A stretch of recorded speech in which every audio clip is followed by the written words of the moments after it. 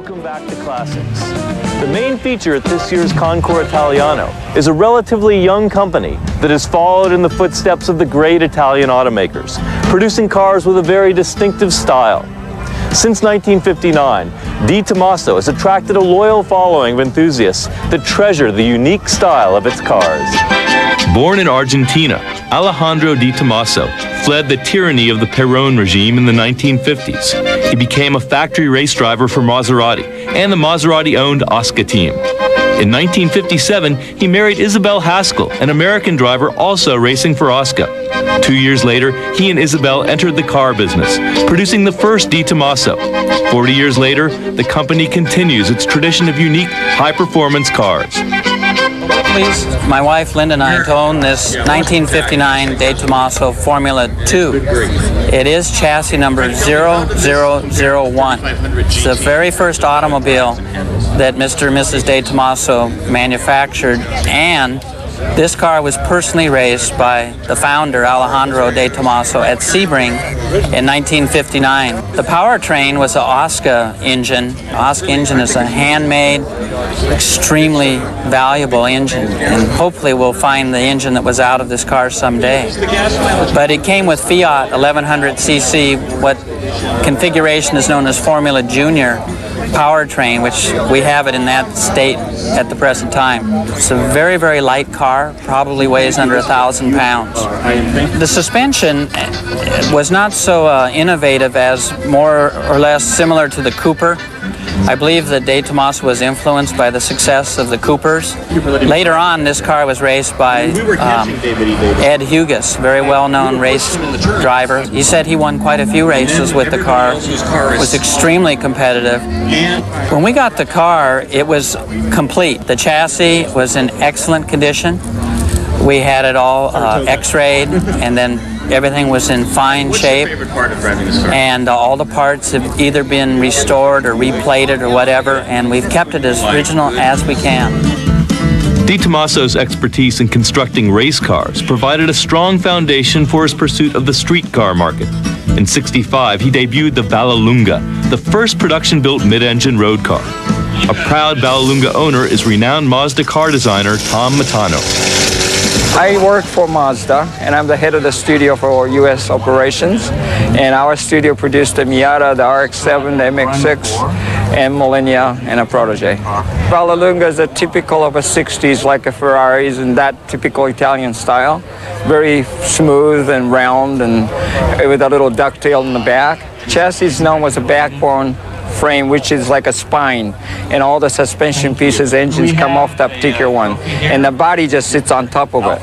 If you take a body off, it's like a race car underneath, really. Suspension is pretty much the Formula Ford. Engine is 1.5 liter DeTomaso modified, but really a Cortina GT motor with a higher compression ratio. Horsepower known to be 115, and the good thing about it is only 1,400 pounds. So 115 horsepower should be sufficient. The top speed is close to about 130 miles per hour. The interior is typical of the era, just a speedo and tack, and then oil gauges and pressures and temperature gauges. But a very basic, but everything you need to know is there. I usually drive it to supermarket or hardware store on the weekends, and people don't realize this is so rare. People think it's just a kit car. But the Vallelunga certainly is not a kit car. And before Tom could even drive his prized possession, he had some work to do. It took 8 months just to get it running. Then the interior needed attention. All the interior is done by myself. Engines, some pieces I had to send out, but a lot of things done by myself. Only thing I didn't touch were the brakes. So what's it like driving a 30-year-old classic? It's really exciting, you know, the good old days that you can smell the gasoline, the feel the vibrations, and a corner's flat, very flat, almost like on the rail. And acceleration's pretty neat because it's so light. So I say first 20 yard, I could beat anybody in the world. The Vallelunga was short-lived. Only 50 units were built. Then, DeTomaso teamed with Ford and entered the larger market with the ultra-sleek Mangusta, a car designed to fill the void left by Ford's Cobra. The Giugiaro design is so provocative in its silhouette and bumperless layout. It is regarded as one of the best designs of the 60s. In 1969, I graduated from high school. And when this car came out and was featured in Road and Track and some of the other magazines, I swore that someday I would be able to afford that car. DeTomaso picked the name Mangusta, which is Italian for mongoose, and used that name to describe the car in hopes that this would be the car that would bring down the Cobra. The car was built in 1969. There were only about 400 built. One of the unique things is the gull wing rear engine compartment doors, and they're actually a double door assembly. What you have is an exterior shell, and hanging from that, although rigid, is a engine cover. The design of the frame is kind of a backbone type of design where you have a relatively small square tubing assembly which goes down the middle of the car. The concept of that was to allow the driver to sit lower. The disadvantage of it, obviously, was that geometrically it was difficult to keep it from flexing and twisting. It's independent wishbone suspension, disc brakes on all four wheels. The steering is a very sporty wooden wheel with leather wrapping on it.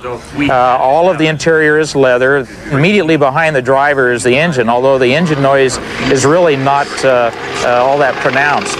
It's got a 302 Ford engine in it with a ZF 5-speed transmission. About 7-8 years ago, had to strip the car down to bare metal, essentially rebuilt the car from the ground up. And it's probably now as fresh as it was the day it came off the factory, maybe even a little fresher. It's a very fun car to drive. The comfort factor is really the only compromise. As far as performance goes, it is a real kick to drive. Hey, stick around. DeTomaso's Pantera, when classics return.